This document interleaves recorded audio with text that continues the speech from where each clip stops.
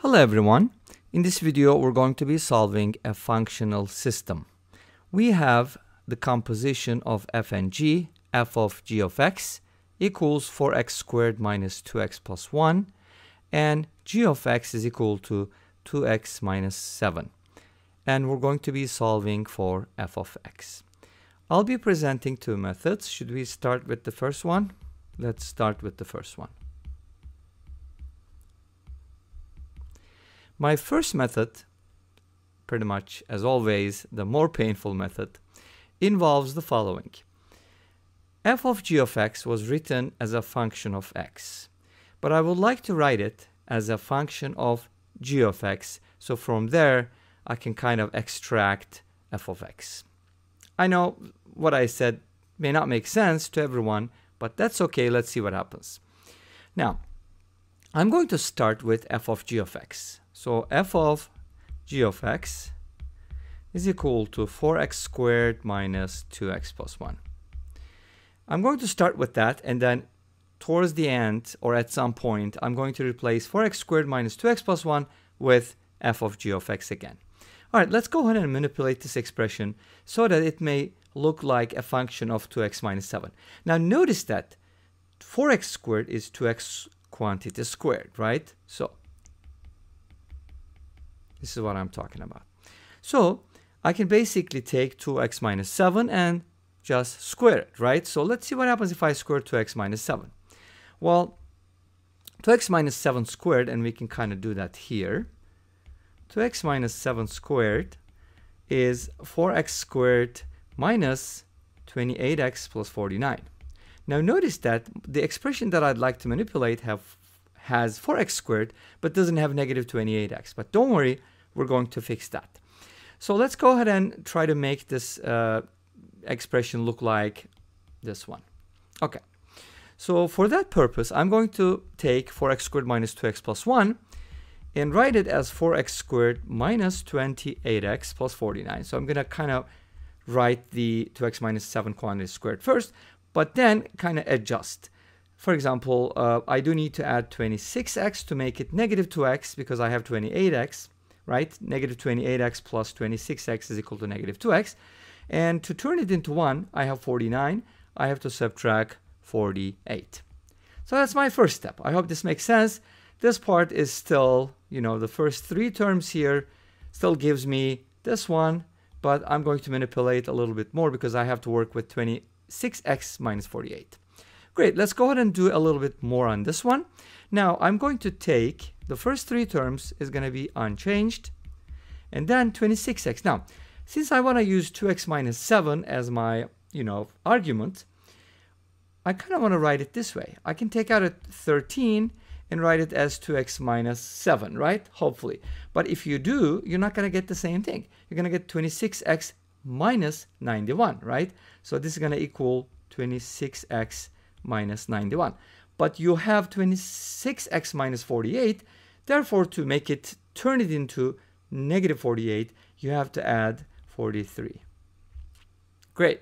So we were able to take the expression f of g of x and manipulate it until we got something meaningful in terms of 2x minus 7. Let's go ahead and manipulate a little bit more. So the first three terms can be written as 2x minus 7 squared. By the way, I could have done that earlier. Doesn't really matter. And then 13 times 2x minus 7 plus 43. Great. So this is f of g of x. Great. Let's go ahead and rewrite it here. Bring that over here. Okay. So this is f of g of x. But our goal is to find f of x. But why did we use 2x minus 7? Because if you look at 2x minus 7, 2x minus 7 is g of x. So I can easily, well, a lot of times we replace g of x with what it is, but this time we're going to reverse the process. Why? Because we're working backwards. That's why this method is painful. I know it is painful, but hopefully it's going to be informative for at least some people. Okay, so now I'm going to replace 2x minus 7 with g of x. Awesome. So now I'm going to get the following, and this is going to be real cool. When you do replace 2x minus 7 with g of x, you're going to get g of x squared plus 13 times g of x, and I'm writing it in parentheses, plus 43. Now, do you see what I see? Hopefully, you do. On the right-hand side, I have a function of g of x, and on the left-hand side, I have f of g of x, which is, again, a function of g of x. So everything looks good. But remember, our end goal was to find f of x, right? So how do you find f of x?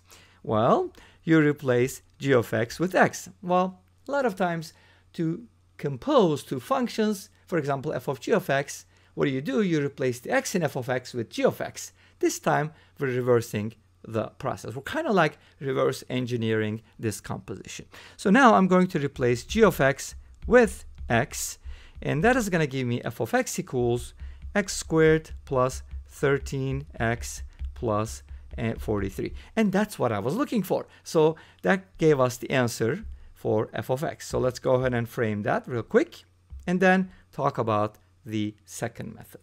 Great. So this is a really cool process. I really like the first method. I don't think I've used that before, but when I thought about this problem, like what kind of method I can present, and this kind of came to me. Anyways, the second method is obviously less painful and more fun, hopefully, for some people. All right. Now, we have that f of 2x minus 7 equals 4x squared. By the way, I kind of need to, why did I say f of 2x 7? Okay. So I probably skipped a step there. Okay. Sorry. I'm ahead of myself. So we're given, so let's rewrite the original system. F of g of x is equal to 4x squared minus 2x plus 1. And we also know that g of x is equal to 2x minus 7. So here's what I'm going to do. Since g of x is given, and I'm like, why did you go through all this pain? Well, because for fun, right? Anyways, so g of x is given, so why don't we replace g of x with that? We can easily do it, right? So let's do it. So now we have f of 2x minus 7 equals 4x squared minus 2x plus 1. Great.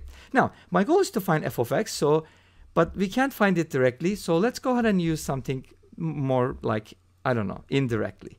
So let's go ahead and set this equal to y. If I can find f of y, I can find f of x. I know some folks are like, they're not the same thing. They're not the same, but we can use them for substitution. And substitution, as you know, my favorite method, right? Okay, from here, to keep a long story short, x can be written as y plus 7 over 2.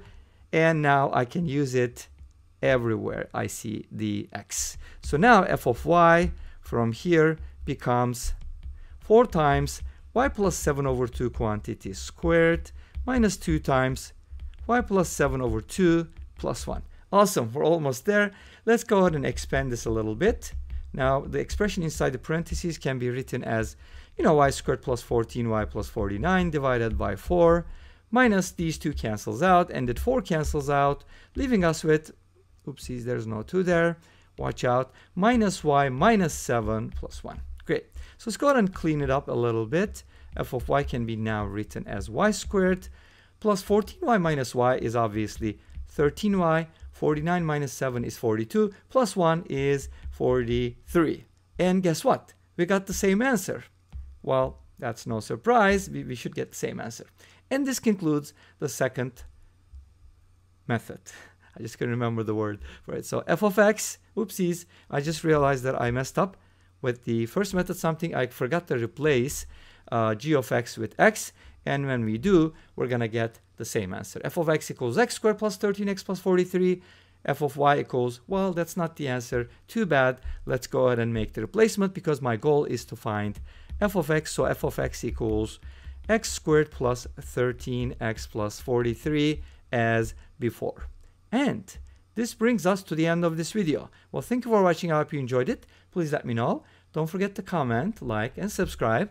I'll see you tomorrow with another video. Until then, be safe, take care, and bye-bye.